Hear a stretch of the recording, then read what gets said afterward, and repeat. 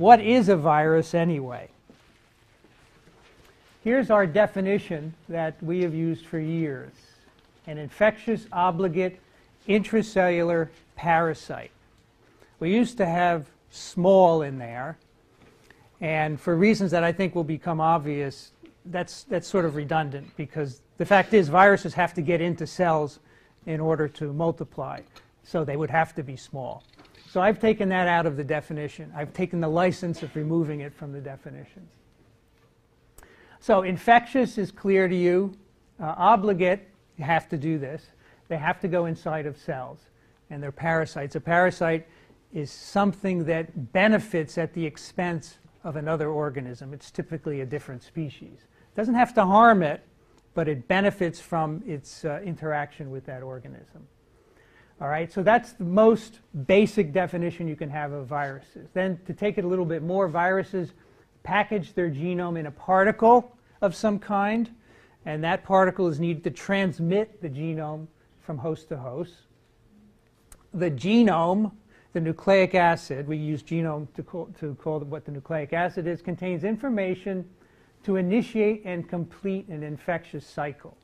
So an infectious cycle is what goes on when the virus infects the cell, and we have, I believe the next lecture is called the infectious cycle. We're going to explore exactly what that is, but all of that is directed by the genetic information of the particle. And finally, the genome of the virus is able to establish itself in a population so that it can endure. If it can't do this, the virus will be extinguished. And there are many examples of viruses that have been around and are now extinct. They haven't been able to establish themselves in a population. One of the things you will learn from this course is that virology, or viruses, are very dynamic. They come and go.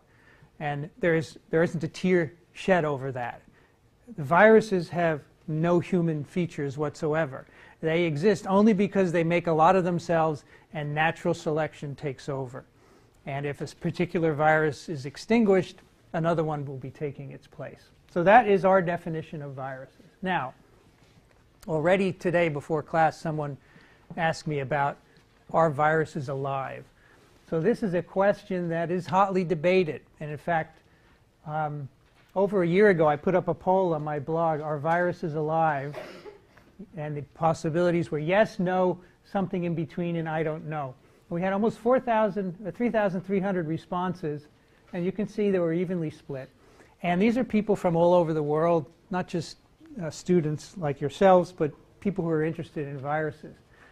Now, for some reason, this survey disappeared 2 weeks ago. SurveyMonkey decided that unless you pay, you can't have more than 100 responses to your survey, which is too bad because I had such a nice history there. So I made up a new survey on another site, and we have a few hundred responses so far, and these are, I made it slightly different. Yes, no, maybe, I don't know.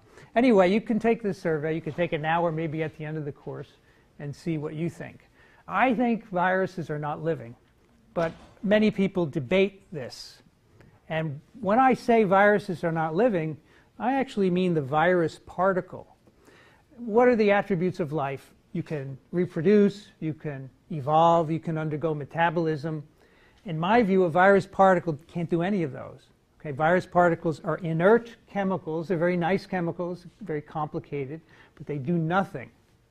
If I had a tube of viruses here, it would sit here without doing a thing forever. It would not evolve, it would not metabolize, it would not reproduce, unless I add a cell that the virus could get into and then do all of those things.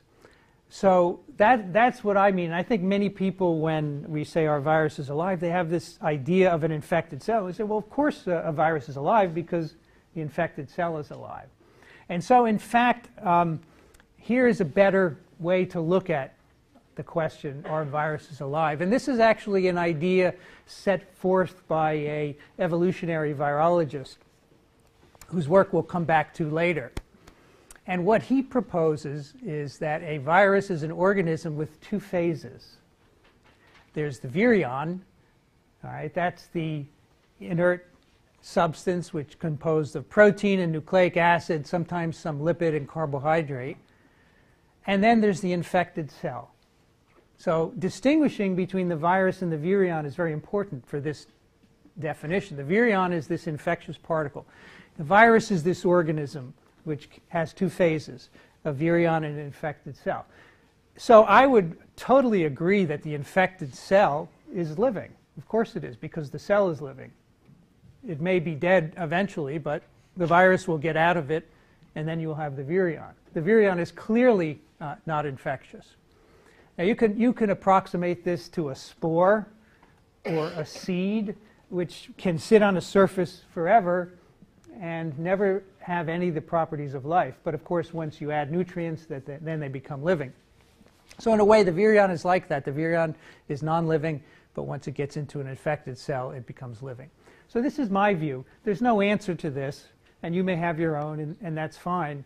But I think it's interesting to think about, because it makes you refine what's living and what's not living.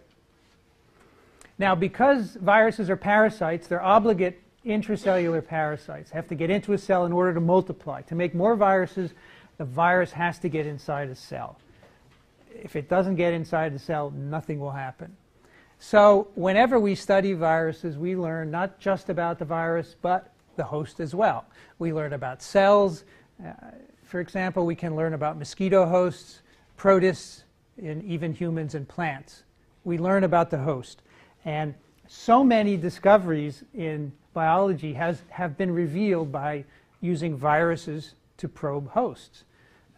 Very basic stuff like splicing. Splicing of genes was discovered in virus-infected cells, and so many others. So when you study viruses, you're not just studying the virion, you're studying the infected cell. And you will learn about that as well.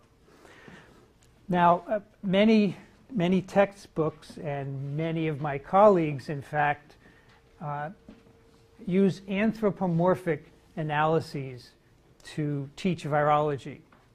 They talk about offense versus defense and armies of viruses and battles. This, in my view, is completely wrong, because it assigns human qualities to viruses. Oh, the virus wants to do this. The virus thinks it's doing this, but it wants to do that. Those are the kinds of anthropomorphisms I'm talking about. Now, you may say, well, this is harmless. What's the harm done? But in fact, the way we reason, and we humans obviously reason in a certain way about outcomes and so forth, viruses don't do that. They have no reason. So there's no point in saying viruses ensure, employ, exhibit, or display anything. So we, in fact, in our textbook, tried to purge it of all of these anthropomorphisms. And if you find one, let me know, because I think we got rid of them all. So the basic view here is that viruses evolve because they make lots of progeny. They're subject to selection. Some win and some lose, and that's it. The viruses that win are not happy. The viruses that lose are not sad. The viruses that win don't want to win. They have no say in the matter whatsoever. Whatever the selective force is placed on them, that is what determines the outcome. So don't think of viruses as you would think of yourself or your brother or your sister or any human being. It just doesn't work. I wrote about this on the blog some time ago, and a virologist who I know in France said, yeah, but isn't it good to think about viruses in human ways from time to time? It helps you clarify your thinking. No, it doesn't. It doesn't help you clarify your thinking, because you're making human assumptions about what viruses can do. Okay, so this is one of my pet peeves, and I hope that you can avoid these as well. Now, how small are viruses? Obviously, they have to get in a cell, but I want you to have a sense of the size of viruses. So here's a slide that I think does that very nicely. Here's E. coli.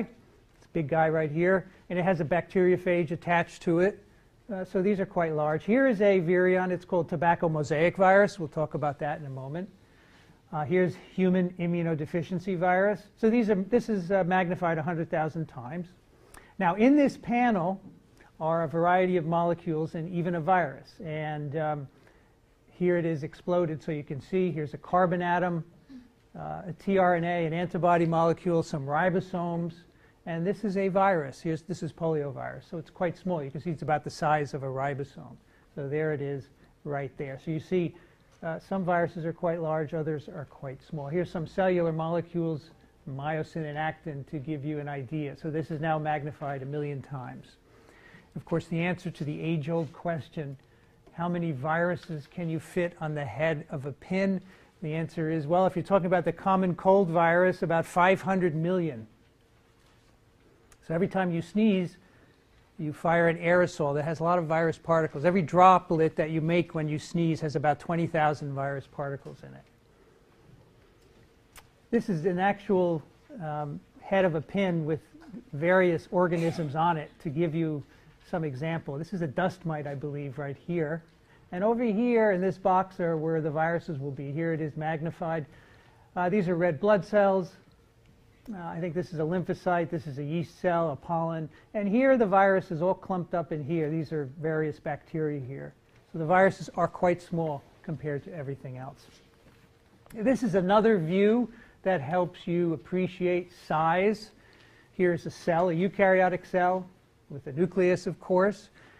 And there are two different viruses on its surface. One is herpes virus, shown here. You can see it quite clearly there. But then there's another smaller virus there, poliovirus. And that's the one that's about the size of ribosomes. So you see poliovirus is about 30 nanometers. That's not the smallest virus, but it's approaching the smallest virus. Herpes virus is 200 nanometers. The biggest viruses are about 800 nanometers in diameter. Here is one of the biggest viruses that we know of. These are called viruses. You can see these in an infected cell by light microscopy. They are so big. Now, most viruses you need to use an electron microscope to visualize because they're so small, but viruses are about 750, 800 microns, nanometers in diameter.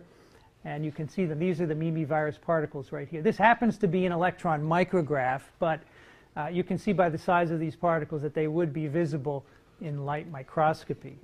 These viruses are very interesting. They were only discovered about 4 or 5 years ago. They were discovered in a cooling tower in France, and it's believed that they infect amoeba in nature, but we're not quite sure about that. They've since been discovered in other environments as well, and they're quite large. You can see here 400 nanometer capsid, and these fibers make it about 750 nanometers. Yes, question? What are the consequences of size? Whoa, what are the consequences of size for viruses? Very interesting. So if you're very small, you can't have many genes, and you have to depend more on the cell. If you're large, like these viruses, you can have a lot of genes. The genome of mimes is 1.2 million base pairs. That's the biggest that we know of for viruses. And this encodes a lot of genes that aren't in any other virus. These big DNA viruses encode their own DNA replication machinery. They even have genes that encode parts of the protein synthetic apparatus, which is unprecedented. So as you get bigger, you have more luxuries in what you can do on your own, independent of the cell. You become less of a parasite, although no virus can do everything on its own. So these viruses are quite interesting. They're the biggest that we know of, and they may be an ancient relative of all viruses. Maybe they were one of the first viruses to emerge.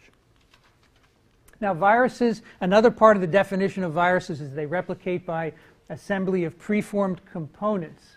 They do not undergo binary fission. So bacteria, you start with one bacteria, it divides, they divide again and again, that's binary fission. Viruses don't do that.